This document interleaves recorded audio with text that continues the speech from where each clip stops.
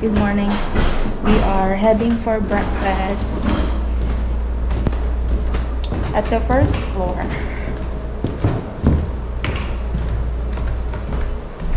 So we just started our day today.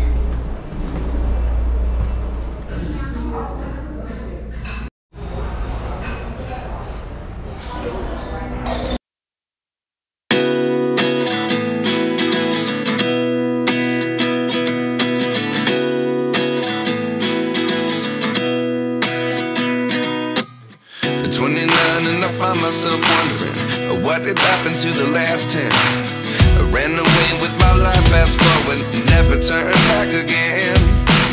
It's kind of funny that the more we pass time, the more we need to set them rewind. And 19 was the year I had to leave you, but now I'm seeing all the signs. Is this really happening? I can't believe it's true. I'm just as surprised as you. Is this really happening? I can't be too sure, but one day I'll be yours again.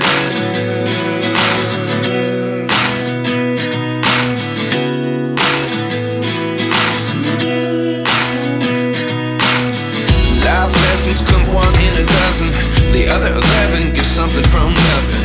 I sit here looking for an answer. Maybe the biggest question was in the last chapter. You gave me the soul I have today. Without you I never could have moved away. But now I see what you teach. I do believe I always should have stayed. Yeah. Is this really happening? I can't believe it's true. I'm just as surprised as you. Is this really happening? I can't be too sure, but one day I'll be yours again. One day I'll be yours.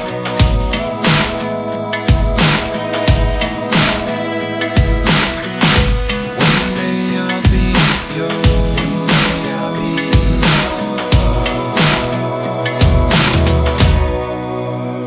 yours. Life lessons come one in a dozen, the other 11 get something from nothing. Life lessons come one in a dozen, the other 11 get something from nothing. Life lessons come one in a dozen, the other 11 get something from nothing. Life changes just open the door. One thing's certain, I'll always be yours. Is this really happening? I can't believe it's true. I'm just as surprised as you. Is this really happening? I can't be too sure, but one day I'll be yours. Yeah. Is this really happening? I can't believe it's true. I'm just as surprised as you.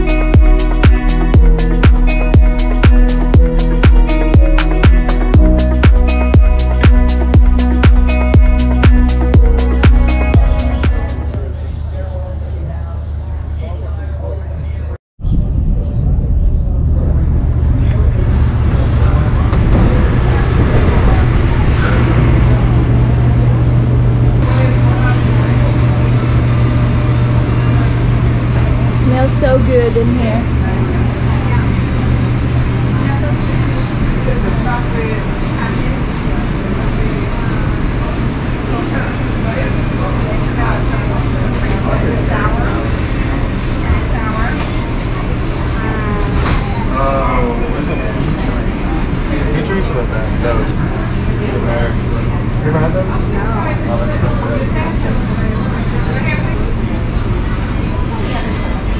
My darling.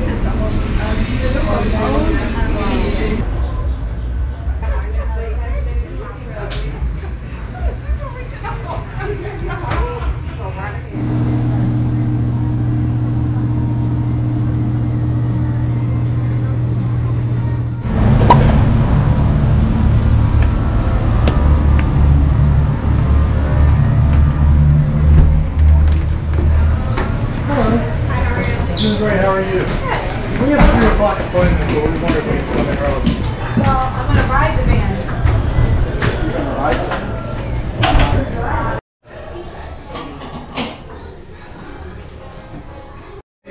It's just enough for you.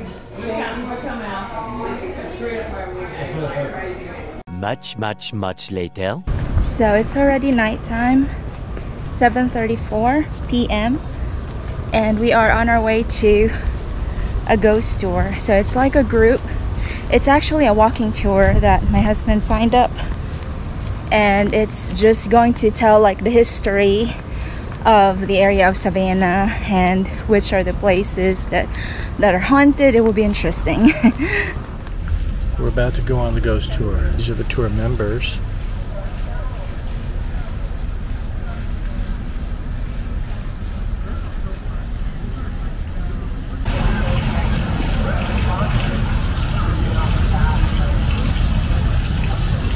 That's Rebecca.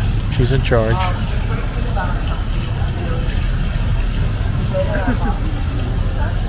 There's some more people waiting.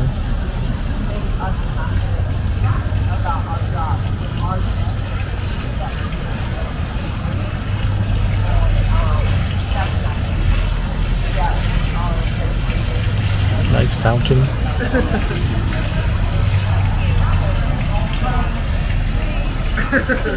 Some people taking pictures.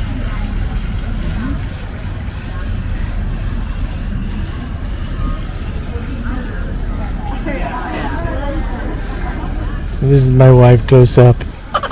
Notice the pimples. Notice the black marks. You're so close up. It's unreal. She said, because we told the tour guide that we're staying What room are you staying in? at the 418. Oh my god. Marshal. No, 414. 414 was, I think, the scariest room, and then 418 is, I think, it's okay. But it'll be nice, right, Mike? Yep. It would be. Ghost story. This guest, I met her at McDonald's. She was staying at the Fully House Inn. She showed me some other pictures from the Fully House Inn, but let me keep this one. She took this on the second floor. Story, she was actually getting a picture of her earrings she had bought that day, and the camera zoomed in on something a little more interesting. Ooh. So this is up the second floor window. Oh wow. Yeah. It's 15 total. Wow, that's the reason for a big home, right? So Marshal House was built in 1819 by a woman. How did we do that? And she hired William J., a 19-year-old boy, to build the Marshal House. An architect who was quite a genius, and she wanted him to bring a flavor of New Orleans to Savannah. And so, as you can see, that Marshal House provided that flavor of New Orleans. Now, along with that, you have the fact that the Marshal House was never intended to be a house per se. It was always intended to be a hotel. And it was used as that for most of its life, except for 2 times when it was used as something else. Does anyone want to guess what a building like that would have been used? Hospital. Hospital? Yes. What did you say? Airport. A prison. It was a hospital. You are correct. Marshal House was used as a hotel once by General Sherman's soldiers. General Sherman marched to the sea, burning everything in his path. He's coming down towards Savannah. By the way, burned down a couple many times before we burnt ourselves down, because apparently having two main communal fireplaces in Johnson Square, the main square, with wood houses all around, was a very bad idea. We didn't learn from this times around. So we had had ourselves burned down a lot.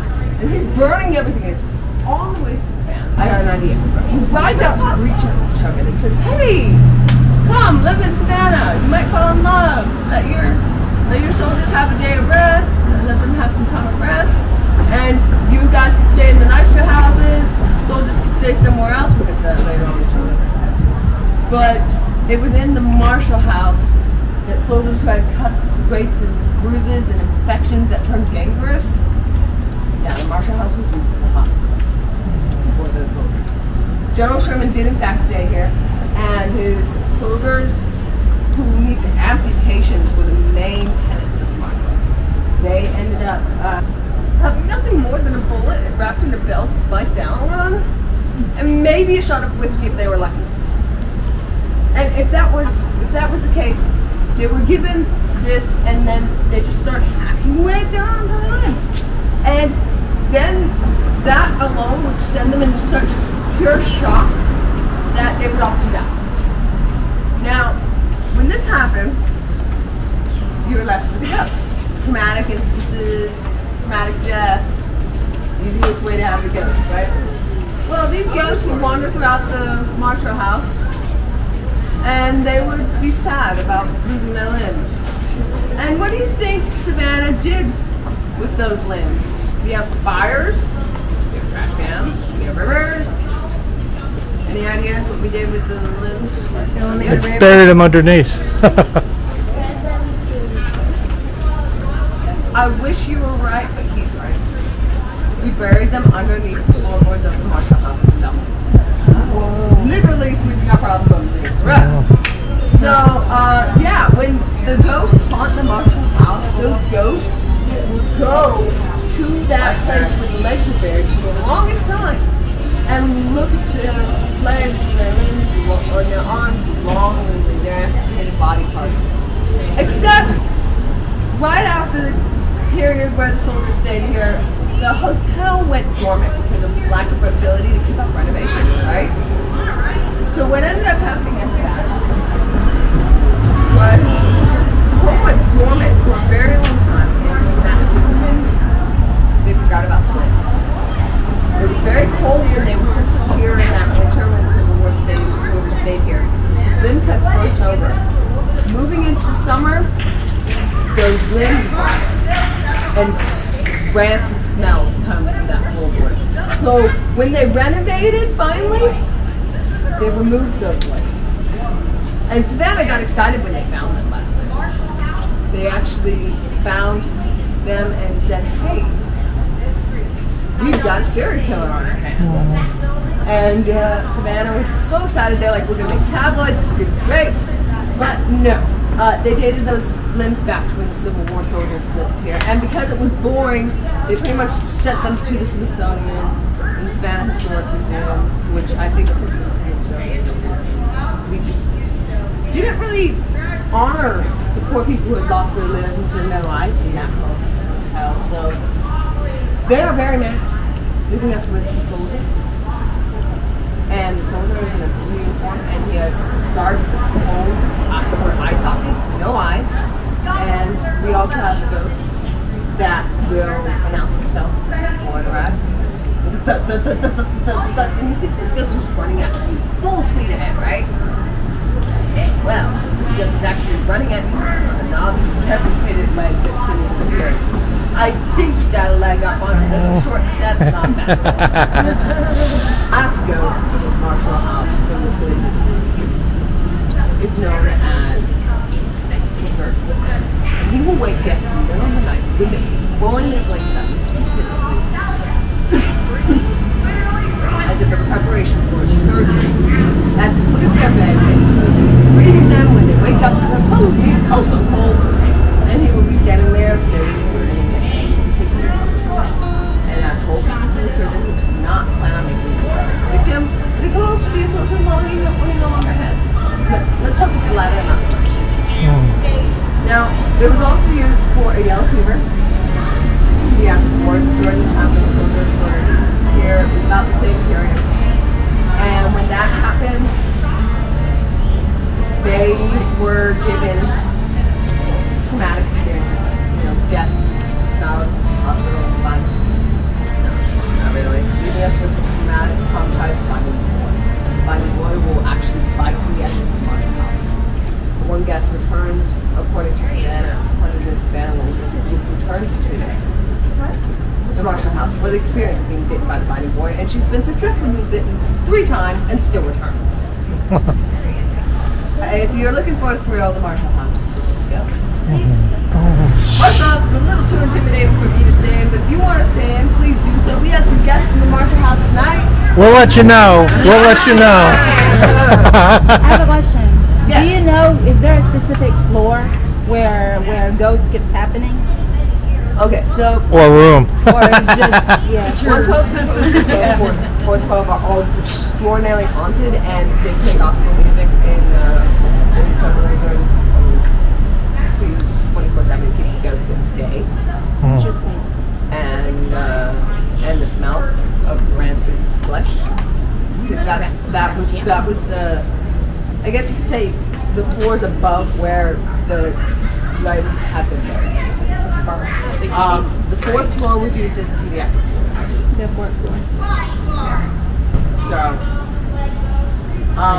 they got a lot of stuff going on in the Marshal House, and personally I'm a little too creeped out about it, but brave souls you are. Brave souls. Well, last night nothing happened, so we'll see tonight. 4th floor, Ooh, okay. nothing really happened. I would listen for children's laughter, hearing children's laughter. Nope. How much is it to stay at the Marshal House? Last I checked, it was $204 a night. Yeah, no, it's about that. Really? Yeah. That's not bad for the most haunted hotel on the main strip. Am I right, guys? Right. It's a value. So you get a value. You can stay at this one. How's that sound? High five, right? Yeah. And armory and all sorts of things. So when it came time for him to try to travel back home to Rhode Island, he didn't have anything. Nothing. So instead, Georgia was like, hey, you know what? We are so grateful. Why don't you stay here? And he's like, but Rhode Island's so much cooler. Known as Christchurch Cemetery, built in 1750, and burials stopped happening in 1853. Now, the James American Revolutionary War are responsible for turning this cemetery from Christchurch Cemetery, where Christchurch was a private church, and if you wanted to be buried here, you had to belong to that church. In fact, they told the people from the Wright Square cemetery over there, not something you want to do. But if you want to take a video, you're welcome to take a video and try to see if you can capture any ghost looks. Taking a video. Oh, this is yeah, it's a DJI Pocket. It's not a ghost finder, it's a recorder. No, it's not a ghost finder. I'm not that advanced. That'd be cool. The next day.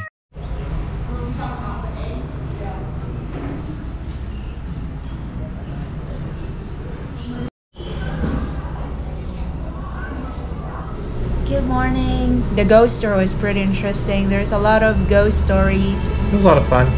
We got back here, we're close to 10:30. I was surprised at the number of ghost tours all around. You had all these people in groups with different tours, and then you had, the tour vans and buses going by.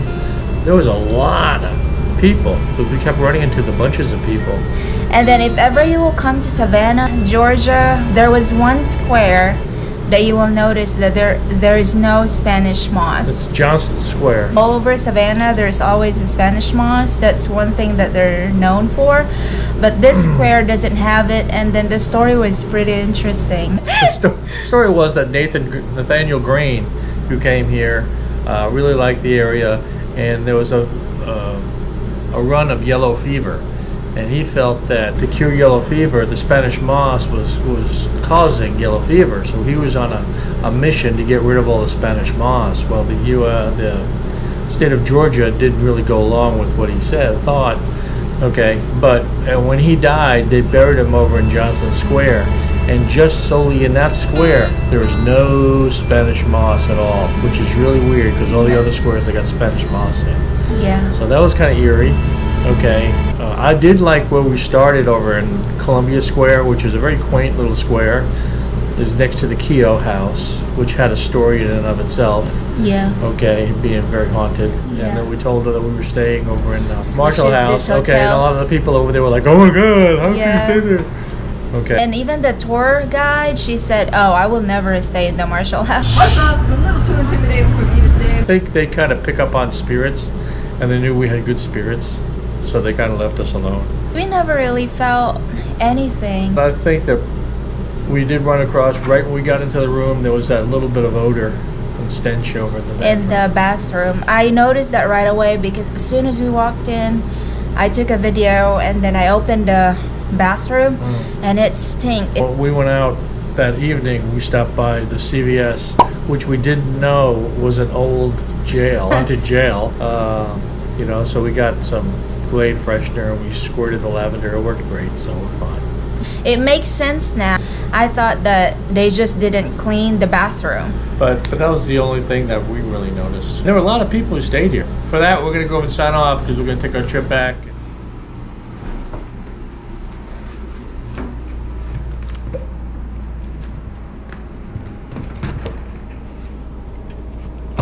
Spy room.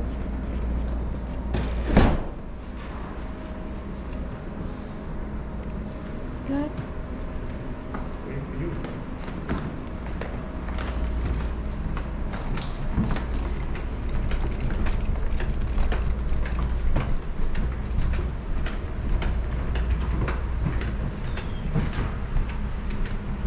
Did you get the packet? Yeah. Okay.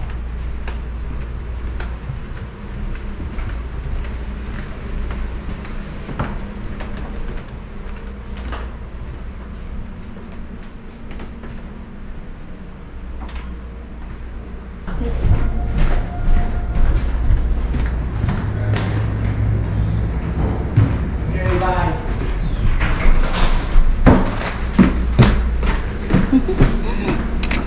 All right, have a good day.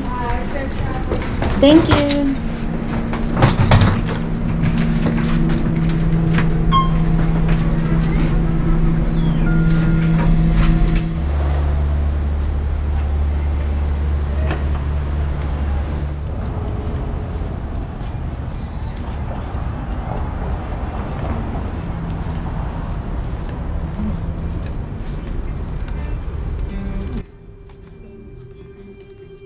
Good morning, how are you?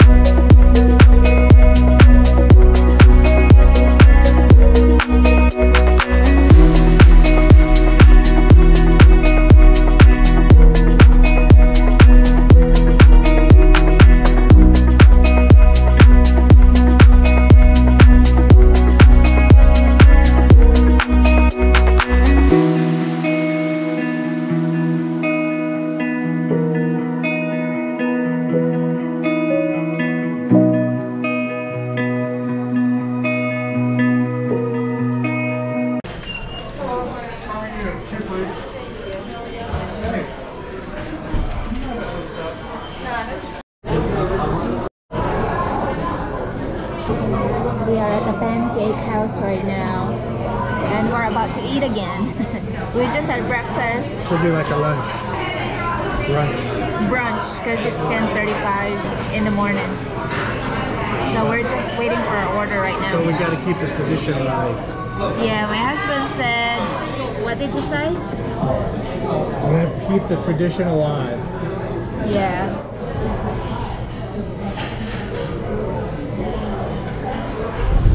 So we are on our way home. Then the rain starts.